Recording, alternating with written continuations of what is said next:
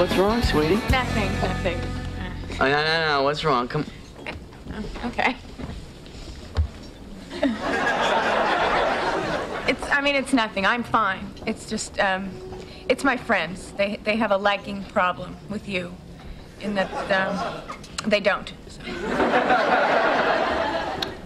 Oh. They don't?